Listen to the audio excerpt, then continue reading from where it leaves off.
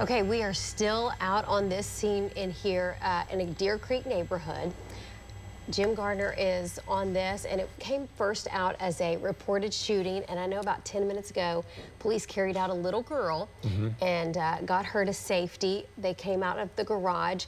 We still don't know a lot of details, but again, near Northwest 158th and MacArthur. And this is Jim's shot right here. That's the house that they are now surrounding, and the entrance of the neighborhood, the police had that blocked off as well. So they've been out here for a little while, and so is Jim Gardner. Let's get an update now from Jim. Go ahead.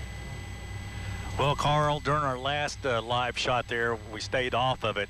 They entered the house, and fire department paramedics rushed in. They said they had a victim, and then I'm not quite sure how many's in the house. They did bring out a male just a little bit ago on the gurney and loaded him in the ambulance. Now they are putting crime scene tape up. I don't know. I just not pieces of information come in from we hear on the scanner and stuff. I don't know if that was the shooter or if that was the victim or that's the only person that was in the house.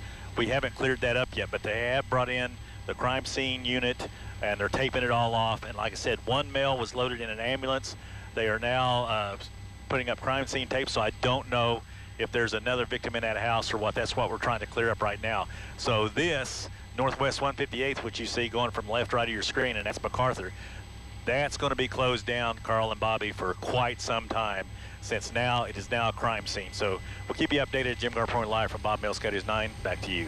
All right, and so just so you guys at home know what's going on here, this first came out as reported shots fired. It was like a neighbor heard shots being fired from next door, and that's when police responded and then eventually entered this house. And again, we saw a little girl taken by officers, and then we now have a situation where a victim was loaded onto an ambulance, and we're trying to figure out who else is involved here, who might be inside. Yeah, we don't know who else was in the house or currently is, but we're still trying to figure that out.